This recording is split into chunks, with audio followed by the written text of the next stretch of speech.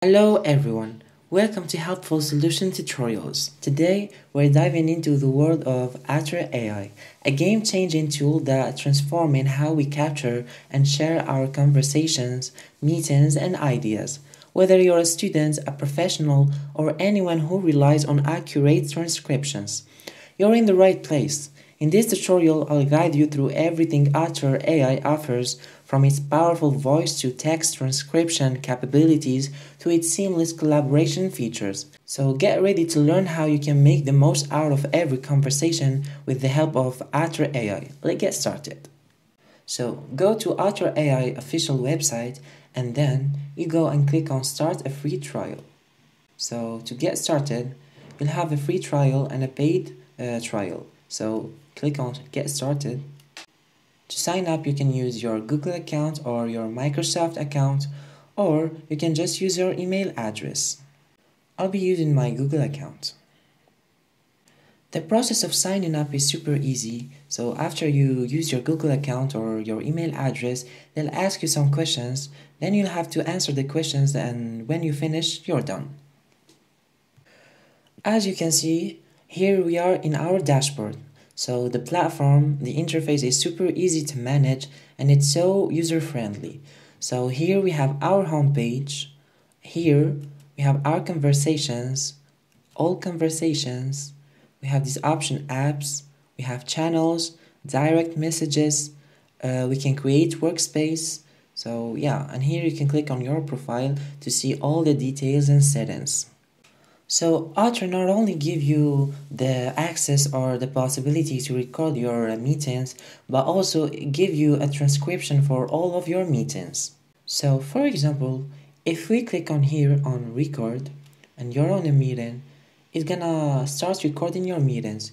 So as you can see, while I'm recording, it's also transcription what I'm saying and writing it down. So you also have this option for your chat, where you can send messages to other people that are attending the meeting. You have an outline option, and you can have this option which are comments for your meeting, of course. And if we go back to our homepage or our dashboard, here you'll find all the conversations, or if we can say, you will find all the notes and transcriptions. So as you can see, even if we go back to our homepage, it will keep recording and also transcription what we're saying in our recording or our meeting. So to stop the recording, you just click on stop recording. And just like that, your transcript and your record will be added to a note on your homepage. You can also import your files, your audio files or video files by clicking on import. So if you click on import, they'll ask you to browse your files from your computer. To use this option, you'll need to upgrade to business for unlimited imports. So now, if we click, for example, on the note of our latest record, you'll have the option to share the report or keep it private. You'll have also the option to delete it, to move it, or keyboard shortcuts. So if you click on My Conversations, it will show you all the notes and the transcript that you got from your recordings on all your recordings. So as you can see here the summary, and here is the exact transcript with the audio file if you want to read and listen to it in the same time. You can also edit your transcript. So for example, if they didn't get what you were saying 100% right, you can change the places where it's not correct. If we click on all conversation, you'll have all the conversation that have been recorded and noted from all your teammates. So my conversation will be just your recording, and all conversations will be the recording of your team or your group of people who use the same, who are in the same workspace. If you click on apps, here you can integrate your apps with the platform. So you can add your Slack, you can add your Zoom account, you can sync your cloud recording, you can add your Dropbox, your Google Calendar and contacts, and many other options. Now, if you click on more, you'll have the option to check the files that are shared with you from other teammates or other accounts. You can also go and check your trash. So if you delete a recording or a transcript or a note, you can find it in the trash feature. Also, you can create new channels. So we click on channel, new channel. So they'll ask you to add a name for your channel, and you can also invite your other teammates to your channel. So you'll just have to add their email addresses right here. After that, you click on create. So after we create our channel, as you can see, your teammates or the people who are in the channel can record and import your meetings, your files and recordings. So only the people that are in this channel. And you'll have the same options and the features that we talked before.